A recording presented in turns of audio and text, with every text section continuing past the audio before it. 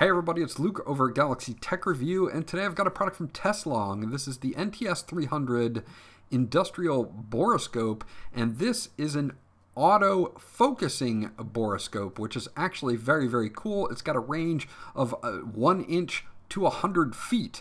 So it's not that fixed focal length that we normally see on a lot of these industrial endoscope slash borescopes.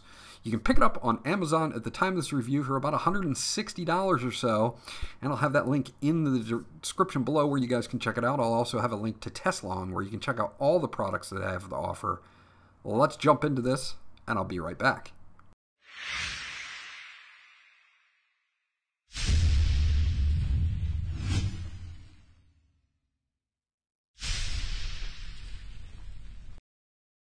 Okay, so this is how the product comes. It comes in this nice carry case here, which is very cool for storing your borescope. Very hard shell plastic here, very heavy duty for storage, which I found to be very nice. Now you just have to release these two clasps outward, and then you'll be able to open up the box and you'll be able to see your device and everything that comes with it. And we're just going to kind of touch base on what you're going to get with this. You're of course going to get a user manual and an endoscope, a camera's catalog from TESLONG. Again, you can check them out at www.teslong.com. I've done reviews in the past on some of their products, and they've always been excellent. You get the main unit itself, of course.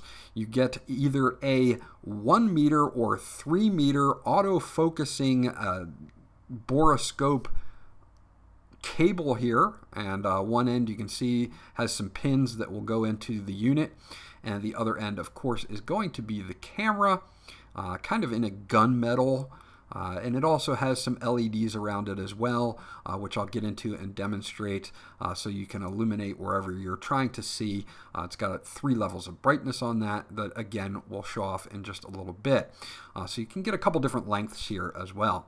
Now you do get a USB to micro USB to recharge the 2600 milliamp 18650 battery that's in this particular unit, and you're going to get up to 5 or 6 hours of constant usage out of one charge. Of course, it's going to take a few hours to recharge, but it's rechargeable, so you can use it over and over and over again. You don't have to be tethered to the wall. Now you can plug this into a laptop or PC, or you can use an AC to USB adapter to recharge the device. And of course, the wall adapter is going to be a little bit more quicker on the recharge. Now they do give you some attachments to this, and I do want to mention that these are really high quality attachments. They're made out of solid metal, very nice. You've got a right angle mirror here, so if you need to see around someplace that you can't see into. You've got a hook for grabbing onto things, and you also have a magnet, which is very cool as well. So if you drop like a screw or something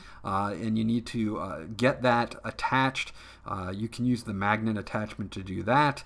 Works out really, really well. And as you can see, I'll attach this magnet to something metal, and it attaches very well, and it's really strong. As you can see, once it's attached, I'm not going to lose it, so it's very, very helpful to have that. So those attachments that they include are super, super nice. Let's get the case out of the way here, and then we can show you the main unit, just some of the functions that we're going to be looking at on the NTS300. Overall, it's got a 4.5 inch screen. It is capable of doing still shots in 1080p, and it also is capable of doing video, recording video to its internal SD card, and that will be either 720p or 1080p depending on what you set the resolution to. Now you've got a little trigger button at the bottom that will activate this light here, and that light is an external light, so if you're working in the dark and you need to see, it also has a built-in flashlight, which is awesome. Didn't have any problems with that while I was testing it out. You've got all your function buttons up front, and we'll go over that in just a second. Of course, right where my thumb is going to be your power, and above that is going to be your brightness. And then on the top, we've got a snapshot or start recording. We've got our mode to switch us between a few different things, and of course, your navigation buttons to set your settings, and we'll go over all of that in just a second. taking a look at the tubing itself, it's super thick, this tubing, and posable, which is awesome as well, in case you need to get to a certain angle. And of course, if you get the 3-meter version, you're going to get over 9 feet. So it does have some reach there. You're going to see when you want to plug this in that there's going to be some pins on the layout here, and you're just going to make sure that they line up, and then you're just going to screw down the housing and you will be good to go. So that's how you hook everything up. A little cool feature is that they have this button on the side here, and you can see that if I press it, I can either flatten this out or set it up at an angle, and that's so if I need to see the screen and I'm kind of in a fixed position with the tubing, I will be able to set this at a separate angle, and it locks into place in either one of those two angles. So it definitely helps out if you need a little bit of maneuverability. I just thought it was a nice addition. Last thing I want to talk about is going to be that there is a slot on the side, and of course this is where you're going to recharge everything with your micro USB port, and of course there's a micro SD card slot here. Came pre-installed with a Class 10 32 gigabyte card. They say that is the highest that it will take, is the 32 gigabyte. Still plenty of room to do plenty of pictures and video if you need to record, so not a bad deal there. And it's of course replaceable if you need to, if you fill up a card and you want to carry an extra card. Super easy to use, hidden behind this flap on the side. So taking a look at the settings here, we've got camera settings, and then we have regular settings. As you can see from the top left hand corner, you can see those are the other settings here that we have. Using your settings button, you can get into that menu. Also clicking mode will switch you from camera, which you see a little camera at the top here, to video, and you can freeze the video by pressing OK if you want to. You can use the button all the way to the left to take video, so as well as viewing some of your pictures. Now let's go back into settings. We can delete certain things. We can protect files so that they cannot be deleted, and we can do a slideshow if we want to review these pictures on screen, and we have 2 seconds, 5 seconds, and 8 seconds to do that. If we want to do that, we can. Now if we go back into our settings, I'll show you the rest of the settings menu really quickly so that you guys can see what else can be set with this.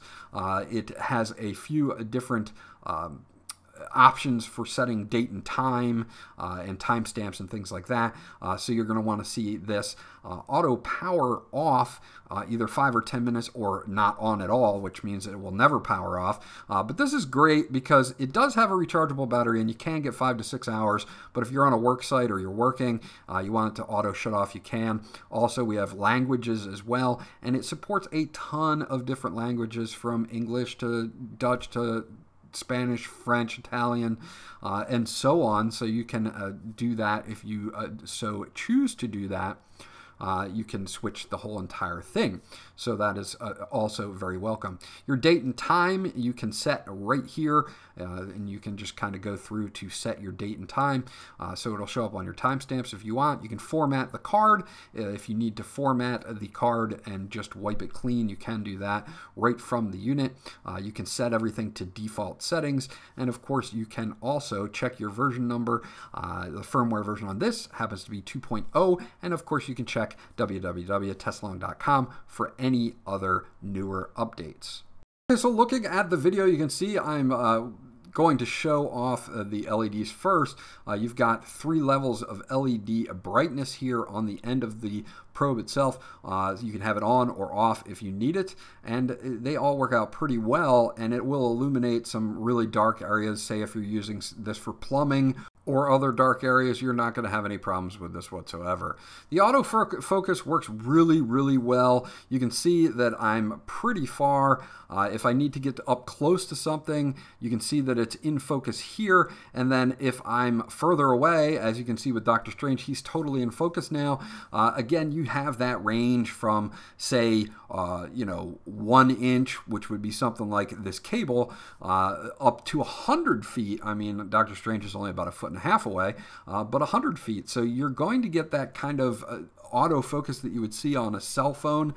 You're going to get that with this particular borescope, which is a very, very welcome added feature that I like a lot.